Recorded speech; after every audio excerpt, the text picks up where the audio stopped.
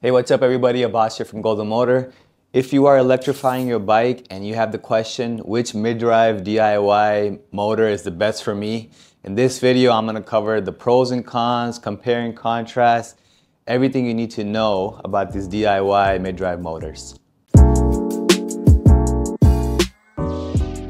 So the question by far that we get most is, which mid-drive motor should I put on my bike? And the answer to that question is there's a lot of factors that you have to take into consideration, like what's your budget, what bike you're putting it on, how much power are you looking for, what's your riding style, and there's many other factors. What's the geometry of your bike? So there's a lot of different factors that go into it. So now I'm gonna break it down by category. As the video is going on, I'll make a chart so you can kind of refer to that. By the end of this video, you'll have a very good idea which motor is best for you.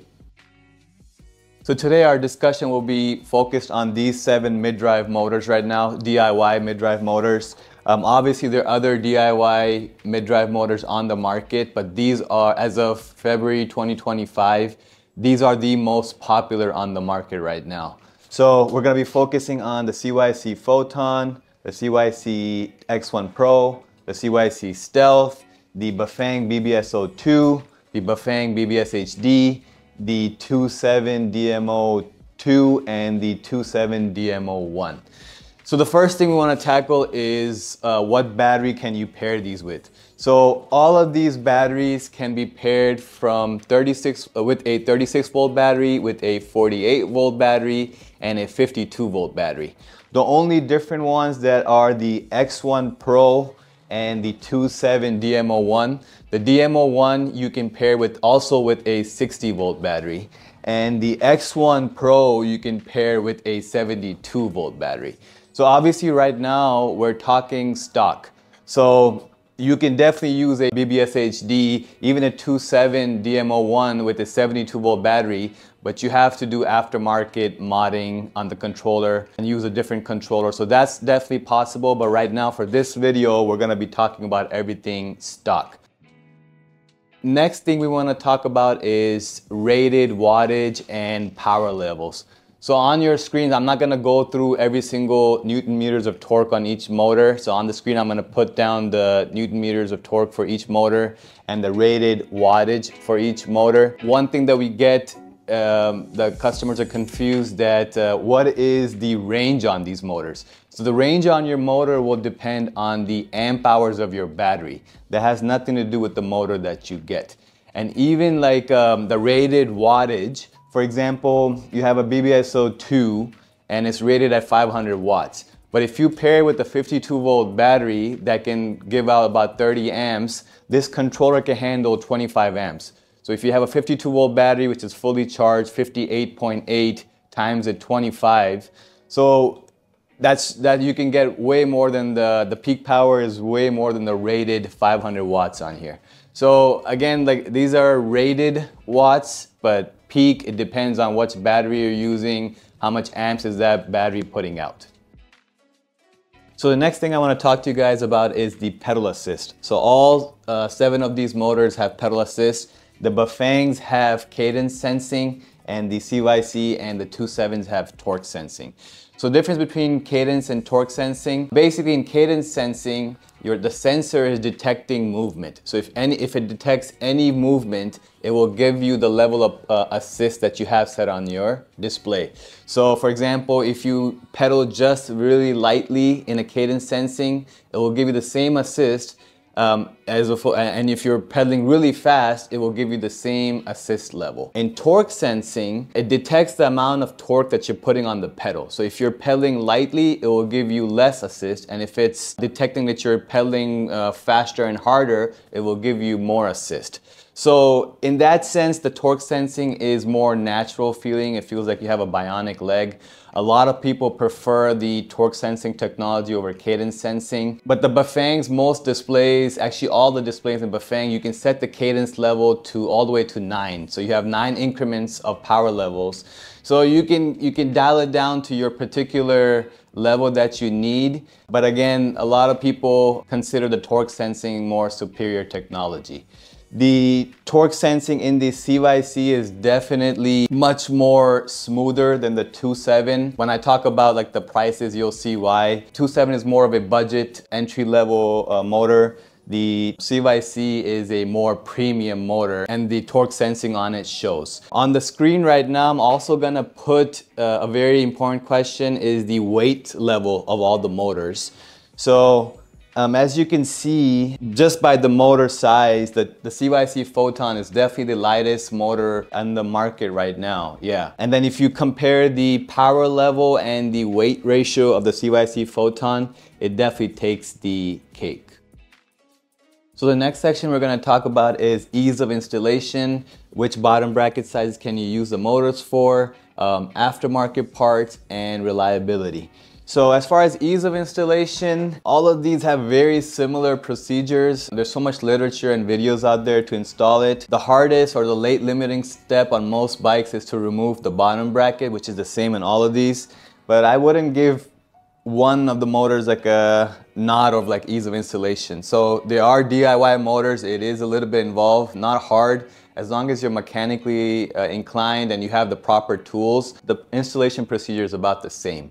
As far as bottom bracket fitment, so all these motors can work with 68 to 83 millimeter bottom brackets, 100 and 120, and even press fit. All these work because there's special fittings which are readily available from Lecky and other parts that are available that you can put it with press fit bottom brackets also. One thing to note is that a lot of people prefer a motor that they can switch between their 68 millimeter bottom bracket bike to 120. 2.7, the DMO1, DMO2, and the Bafang, you cannot change the bottom bracket size. You have to get a full motor to put on the other bike. You cannot like interchange between one bike to another. The good thing about the BBS02 and the CYC is that BBS02 has a modification kit which you can change from 68 to 100 to 120, and these ones you can go from 68 to BB92 to 100 to 120 and then 120 back to a 68 because the axle on these three is not like fixed in there. So you basically change the bottom bracket cup, the axle, and some spacers, and so in that sense the CYC is very versatile if you want to use it on multiple bikes. So as far as aftermarket parts goes, Bafang definitely has the most aftermarket options because the reason is it's been on the market for such a long time. So Lecky and other players have made a lot of aftermarket mods to this. To CYC's defense, their product is already so premium. Like for example, like for most BBSHD kits, a lot of people upgrade the chainring to a Lecky because of the stock chainring just doesn't cut it for most people.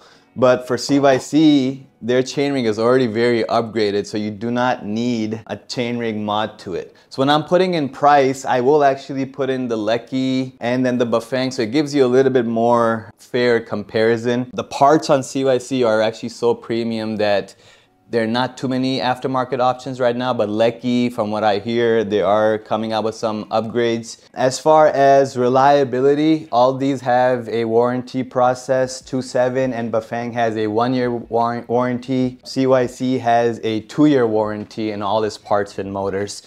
And the internal parts for Bafang and CYC are very readily available. Since 2.7 is newer on the market, the parts are getting better. But you know, it's so far so good on reliability wise. And finally, I'm going to be talking about the display options, the customization, and the price point. So as far as display options, Bafang definitely has the most options.